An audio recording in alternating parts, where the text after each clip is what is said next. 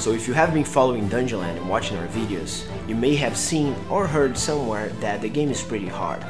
We do say that a lot and we do want to challenge our players, but it's not like our goal is let's make a hard game. It's not about that. Our goal is to make something that is fun to learn.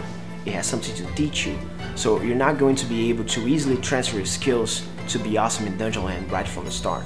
The first thing that kills people in Dungeonland is lack of teamwork. So if you don't work together, if you try to do everything by yourself, you are going to die pretty fast. So we actually designed the monsters, we designed the skills to work this way. So if you're not communicating, if you're not planning ahead and talking with your teammates, you are going to fail. And as your party gets better, you are going to want a bigger challenge. So after you understand the game, after you know how to work together, and you use all skill synergies and stuff like that, you're gonna find that it's actually pretty forgiving.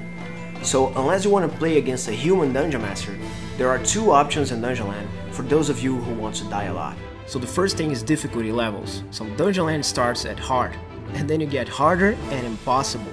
So as the levels go up, the game does get tougher, you get more enemies, the game requires more team play, you can do less stuff by yourself, and we want everyone to eventually beat the game on hard, but only the best teams are gonna get through it on harder and impossible.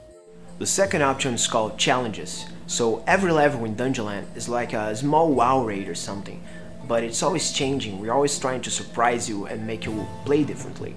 So we don't want you to find an effective strategy and just repeat it all the time, and challenges embrace that. So you can choose to play with up to 3 challenges that are randomized at every level, so you don't know what challenges are coming up and in what combinations, so your team is going to have to adapt. We have things like building sheep, where you have to escort a building sheep to the end of the level. We have things like X Factor, where all the monsters get health regeneration. These are all things that are going to change the way that you play and surprise you, and this supports what we want to do with Dungeonland, which is replayability and variety. We hope you liked this overview of how difficulty works in Dungeonland. You will start dying on January 22nd, and it's available for pre-order right now.